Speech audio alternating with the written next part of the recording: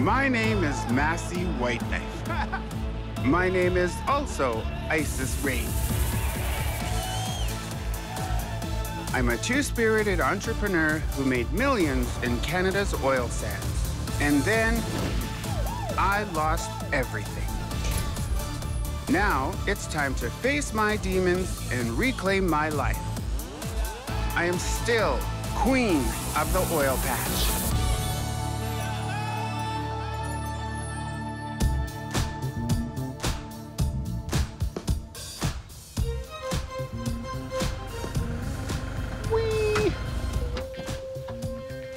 Alrighty, tidy. I'll take the necessities. It's like the hair, the wigs. 2 pair of shoes? No. What about these then? This is my man side. Am I standing like a man? No, eh? Yeah. Yeah, there. Where do you want this? Can we just throw it under the bus?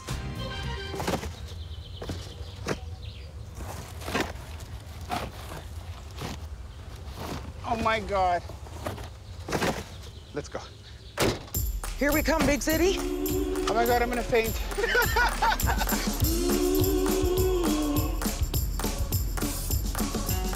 Goodbye, Fort McMurray. Au revoir. Tally-hoo. Voulez-vous. Just kidding. Goodbye, Youth Center. Goodbye, Van Hall. Remember, that's where we started out. Yeah, where you interviewed me for the job. Goodbye, oil refinery. Goodbye, Back Island. Goodbye, casino. Goodbye, showgirl. Have you been there? Yes, I've been there many times. I've got my first lap dance there. Well, I got my husband's, his first lap dance on his 40th birthday. I'm Shauna McKinnon. This is 100.5 Cruise FM, and joining me in the studio today, one of my favorite people in this town, Massey Whiteknife. I'm finding out now that you're going to be leaving the community of Fort McMurray. Yeah. In order for me to raise the awareness of some of the causes that I feel strongly about, my own mental health has to be the first and foremost. Unfortunately, the resources that I need are not available in Fort McKay or Fort McMurray, so I'm moving to Edmonton to seek help. The one thing that people would want to know is what happened in your life. For me, I think it was after the fire. The trauma that I went through re-triggered a lot of emotions that happened in my past. I have severe trauma from childhood sexual abuse.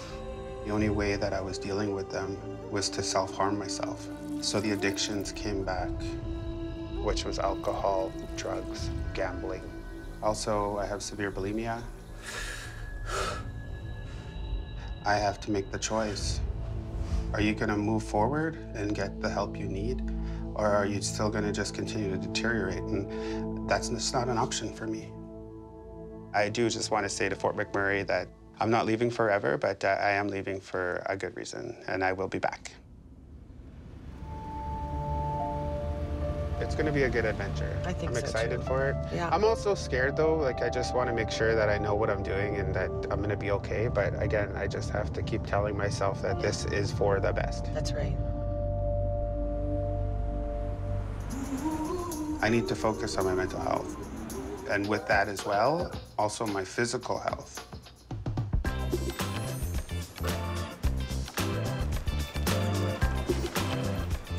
Brad, how's it going? It's going pretty good. What are you up to? You know, living large, taking charge. Large for sure. Look at this. Yeah. Oh my God, you're still jiggling. Oh my God. I know, don't touch me.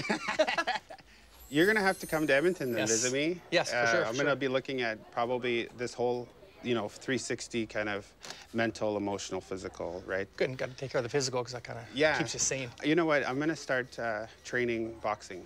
So, yeah. Ooh. Oh my God, you always hit me.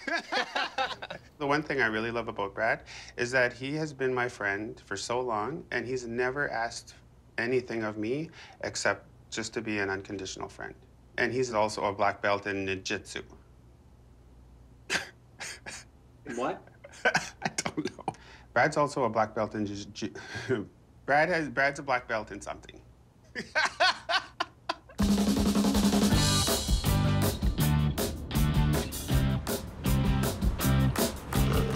Edmonton bound. Edmonton bound.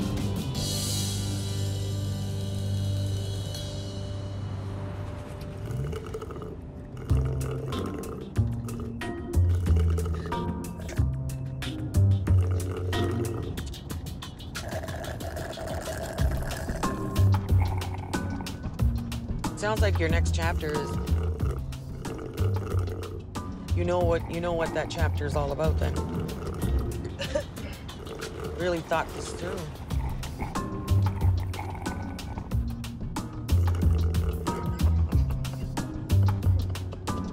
Does that have a bottomless pit?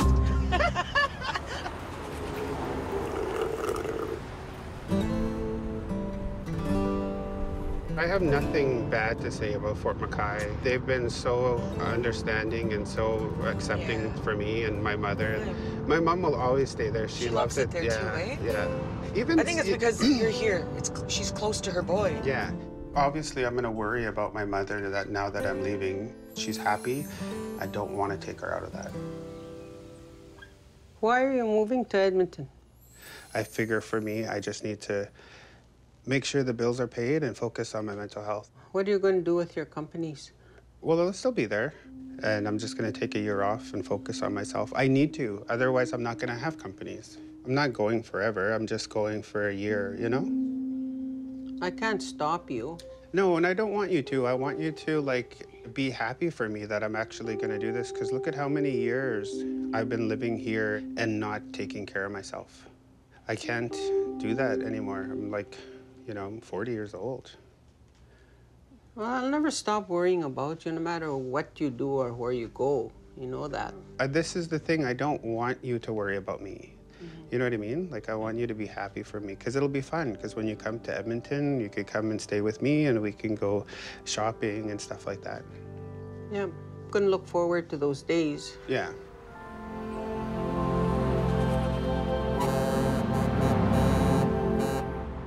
So how do you think Iceis is going to be? Like, how do you think I was just she thinking wants that. to deal, like, you know? Yeah, because not only do I have to heal, I know. Iceis Rain has to heal. Exactly, there's two. Because there's two of us. You'll heal together. Yeah. This is the next chapter in my life.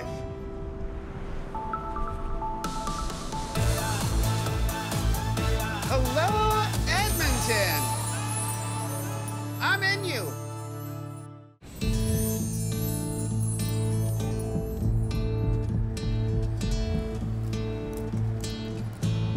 So I live on 118th Ave, which is known now as Alberta Ave. It's known for being, you know, a little bit more of a violent, high crime rate area. But I chose to live here because it's also a very indigenous populated. I want to be around my people.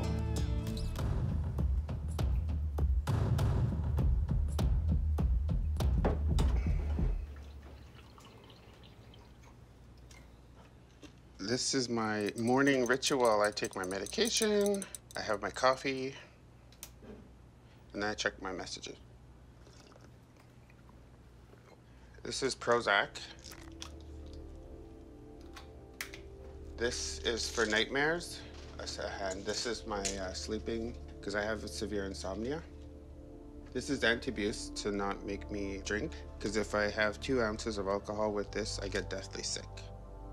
It seems to be working. I mean, I'm definitely on the right path. I just have to keep focusing and staying on it and keep telling myself that you'll get through this.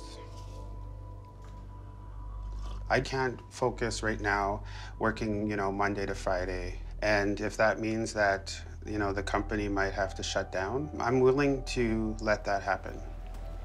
But I want to start a nonprofit to help indigenous at-risk youth, men and women. I know nothing about starting a nonprofit, but I'm gonna do it. Hello. Hey, Massey. Welcome to the Carrot. Thank you. We started 12 years ago. It's all volunteer run. And it's just truly a community gathering place, right? Could I have a triple? So I started a nonprofit called the Indigenous Project. And so it's raising awareness for people that are struggling in their mental health and get them to live life on life's terms. That's fantastic. So, and then throughout all that, we're putting on these events. Okay. Can you tell me a bit about like your guys' initiative? So our initiative is called Won't You Be Our Eastwood Neighbor block parties. So basically we take over back alleys and we go door knocking, inviting all the neighbors to come out in a couple weeks. We have a stage, we have hot dogs, a little garage sale. That's amazing. So I wanted to do my own block party, but if it's possible, I would love to team up with you guys. Oh, we'd love that. I could get probably some indigenous recording artists to come, myself, like as Iceis Rain. Yeah, that'd be awesome. So I don't know if you've met Allie before. Hi, it's very nice to meet you. Allie's my daughter, and she's the programmer for our festival. Yeah, so she's the programmer for our festival as well. So what I was doing with the Indigenous Project, I have 200 bags that I donated. These are like gym bags. Fantastic. So I'm donating them to the Indigenous, and I want to fill them up. I was thinking, like, you know, if we could get the food bank to help, I'm gonna contact them and see if we can, like, put some food in there. That would be great. Like, this is what this is all about, right? Is how do we nurture, how do we help each other? Well, this is amazing. I can't wait to be involved. It's Thank gonna you be so great. so much. I'm so glad. This is Oh. totally the way it's supposed to be, right? Thank you. I just feel like this was creator aligning me with people that are like-minded. So I look forward to meeting with her in 3 weeks just to follow up to see where we're all at and to get all the stuff together. Yeah, totally excited.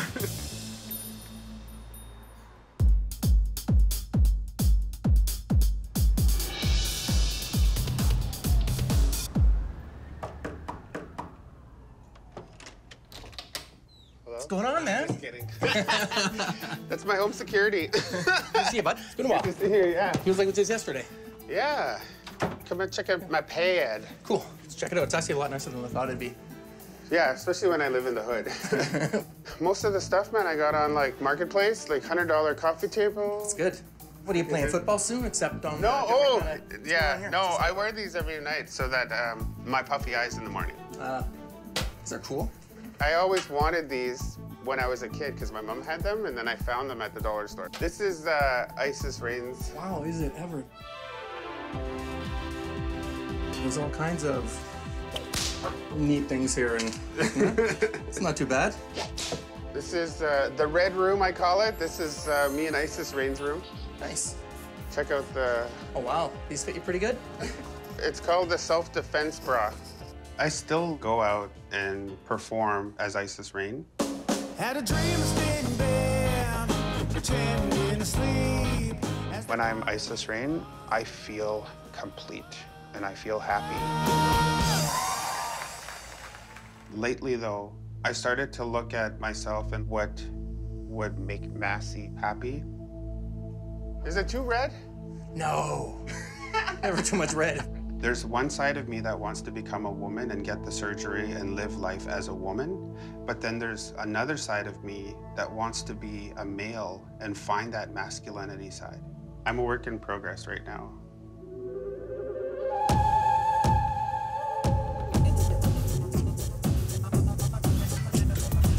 Grab your rope, start skipping, let's go. Massey, your toes max is the max. It's embarrassing. Just focus on your hands right now. There we go. Beautiful. That's it, 20 seconds, let's go, let's push. A part of my health and my well-being would be to start exercising and taking boxing lessons. That part would then help my physical health. Well, don't come after me, Jesus. Go over there. The plan is for me to have a boxing match in 12 weeks, and then people can sponsor me, and all that money that I raise can go towards the nonprofit. 6, 7, 9, 10. There we go, take a break. I'm done. You guys been only doing for 25 minutes. And it's a beginner's class. You should try advanced. Don't intimidate me. And we're using our hip, and we're rotating that foot. Right there. Nice and simple, nice and easy. Go on, show me what you can do.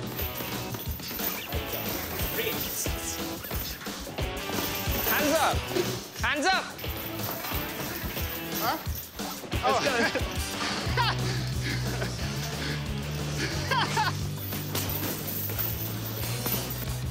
That's it.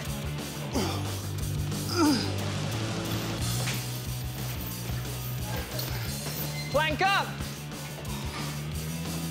back in the bags.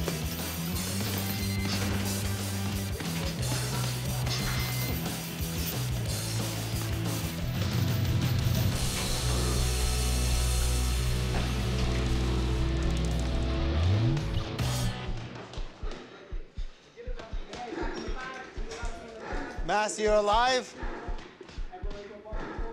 I'm not fit at all. I hate it.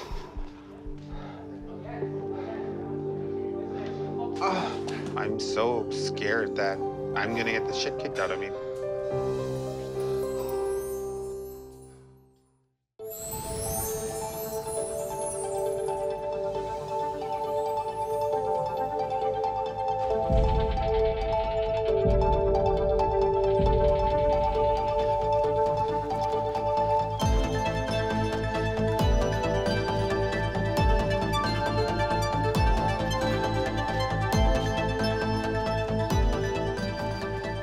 If I want to be a boxer, I have to get my cardio up. I'm gonna try get into shape.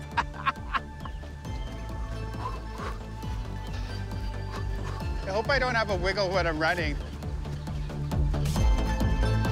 I'm gonna have a heart attack. Yeah, you're dying.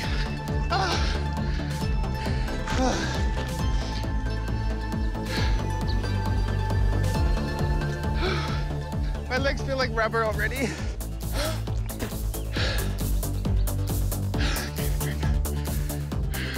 I gotta cut my weight to 185, and I'm 210 right now. I have like 10 weeks to get ready, and I can't even run.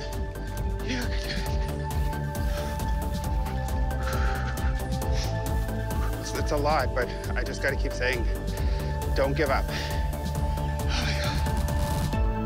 I think I probably lost about 6 ounces, maybe, give or take, 5 ounces.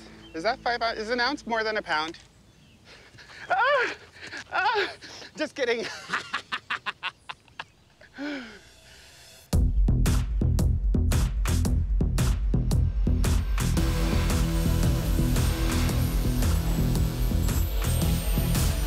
I've toned myself down since last year. There's no more partying for this girl. I am in my sobriety, and we've both agreed, Massey and I, to focus on our mental health. I feel like I'm a voice for a lot of people that don't have a voice. I need to take on that responsibility and own that responsibility.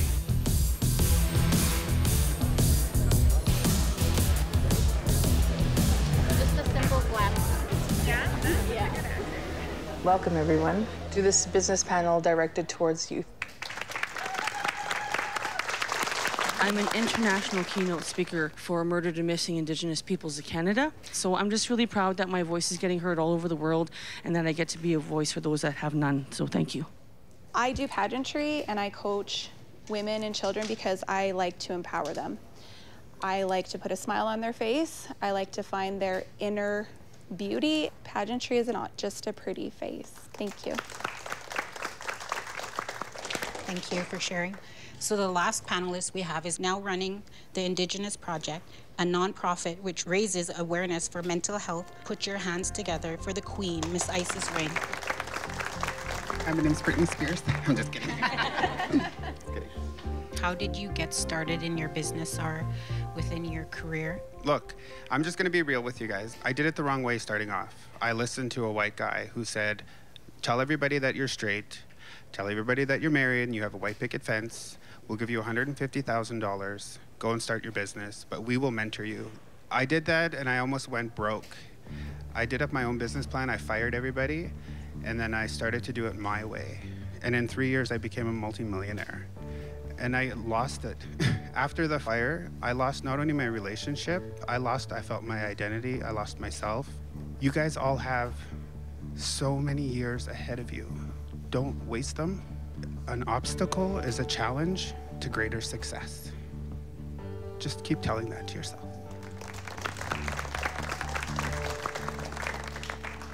Just curious about the whole networking thing. I've always dreamed of starting my own business. For the most part, I don't really know where to start. You see networking and being the biggest part of this? I mean, I applaud you right now for just, you know, asking a question, because that's the first step. You know, like, the biggest thing I would encourage you guys all to do is get out of your box and to just start asking questions. If you really believe that you want to get somewhere, do it. Don't let anybody tell you you can't. Because all I see in front of me are beautiful, resilient, strong Indigenous, and I believe in you. You just have to believe in you. Thank you. I thought tonight was just absolutely amazing. Like, I'm really grateful that I came. I feel like a lot of the reason why I haven't done it yet is because I don't think like, I'm scared of failure. Like, I didn't think it was gonna work. But just tonight kind of gave me that kick to do it. Don't give up. Just keep trying. Nice to meet you, Iceis Rain. Nice to meet you, Iceis The Rain. biggest therapy for me is to give back.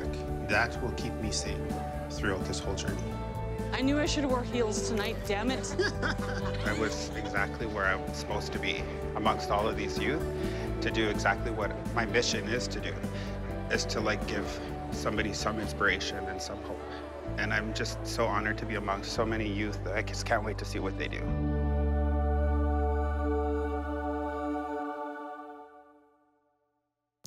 I don't know my left and my right. I used to go like this, left. So L means left. Is that's left? Yes. It is? Really? Really? Oh. So, but then I thought, what about this? L, left, go that way. Well, anyway, right. I mean, I'm This is a kindergarten lesson. I was going to say, I'm not really that, like, you know.